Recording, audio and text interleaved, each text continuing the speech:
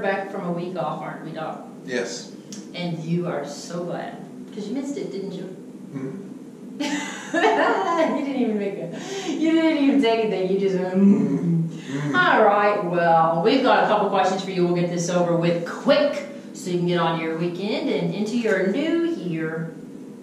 Are you excited for the new year? What's the questions? Okay, your first The only question. reason it's not going to get over quick is because you're talking. My nose is What? No, I don't have no doubt. Okay, I'll Pinocchio, know. what's the first question? Your first question, Dr. Murphy, is this. Is fat a misunderstood nutrient? Is fat. Fat. Well, you actually need fat. Yes, and that's why we want to know if it's misunderstood. Well, you too People much. like, don't have fat. You can't have fat. Blah, blah, blah, you're going to die. You can't have fat. Well, it's actually... Or carbs. Well, no, it's a misconception. All foods have fat in them. Yeah. It doesn't matter if it's meat, vegetables, they all have fat. A certain amount of fat. It's good fat, it's a minimal amount, but your body needs fat to survive. Yeah. Without a doubt. Yeah. So, I don't understand the question. 72 grams of fat a day. That's not a lot. That's what I try to do. I don't, yeah, that's fine.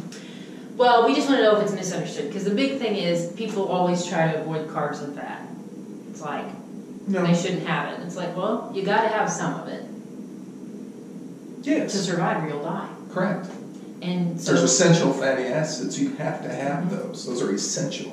There's some that are not essential, like pork rinds. You don't need those. Those are not essential. You know. But they're so good. Oh, they're low carb. I think they're disgusting. Oh my gosh, I love pork rinds. Oh my god. I mean, I don't eat them though. I know they cut the fat off the pig and they soak it in grease till it bubbles up and becomes crispy, and you like awesome. that. Oh god. Yeah. I think they're gross. I think they're super good, but I don't have them. Why?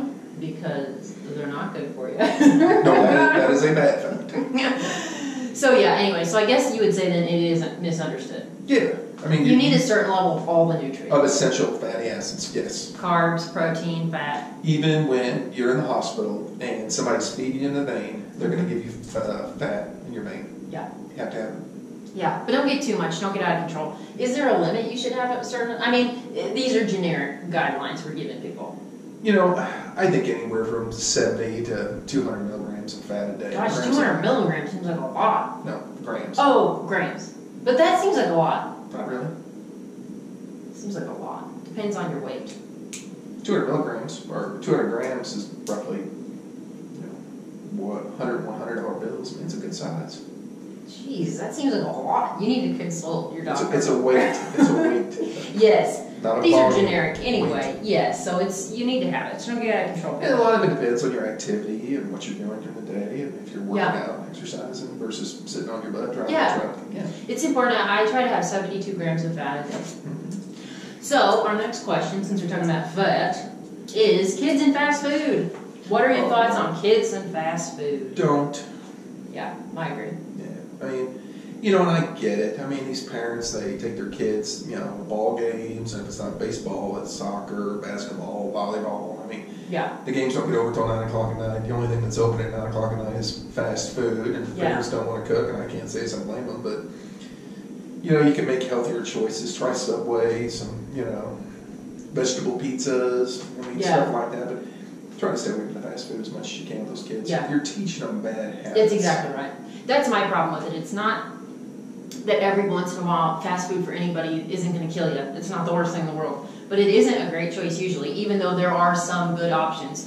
You have to look those up in advance. If you know that your schedule this week's going to be insane and you have this ball game to go to, this ball game, and life will be insane, look up in advance places. Yeah, plan ahead. If you're going to plan ahead to eat fast food, then plan the choices that are better. Like the McDonald's, they have like a Southwest chicken salad. Relatively low calorie if you have the grilled version. And then you've got to consider, you've got to consider dressing. We have to play this out logically. Because kids with the salad probably a good idea. That's a mess in the back of the car. You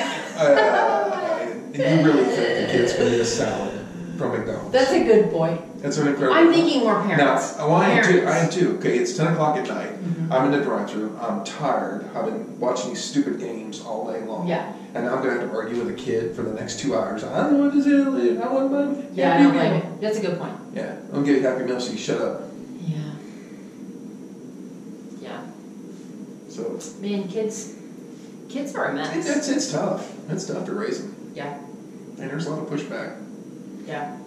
The other option is you could always pack snacks. You could always pack a little sandwich that isn't overstuffed, and maybe some fruits, fresh fruits and veggies. Now your kids might balk at it, but in the beginning, but once again, you're creating good habits. Yeah, if they want to go hungry, let them go hungry. They ain't gonna starve. Yeah, they'll be fine. Kids are gonna be fine. Human body can go for 28 days without eating. Yeah. Yeah. I love snacks. I'm a huge fan of snacks. If we're traveling, we've got a million things going. I always have snacks. I always try to pre-portion my snacks so I don't just have a big bag of whatever laying around that I just eat on as I'm bored driving down the road. I try to have a certain amount of snacks. Again, certain amount of protein, carbs, fats, if you want to get real crazy. But if you have ideas, pork rinds. If you have ideas on that, they wanted to know in terms of advice, what do you think about fast food? I guess the thing is, if that's all you have to do, plan ahead. But not a great habit to start. And when you do fast food, there is good choices at most fast food restaurants. Yeah. You just got to choose better smart. choices. Yeah. I agree. Good luck with the kids. Pop is never a good choice. I don't even care who you are. If you want to be mad at me about pop, you can be mad at me because I think it's the worst. Be mad at me too. It is bad. Now, if you see me drinking a Diet Pop, don't judge me. It happens every once in a while. But it's terrible for you. I think that's really all we have for today. Okay. I think we should be done. Because I'll save the other questions for next week. People can get on with their lives. You good with that? Have a good Friday. Have a good Friday. Share this video with your friends if it's any good. And if not, don't share it. But come back next video, it'll be better. We'll see you guys next Friday.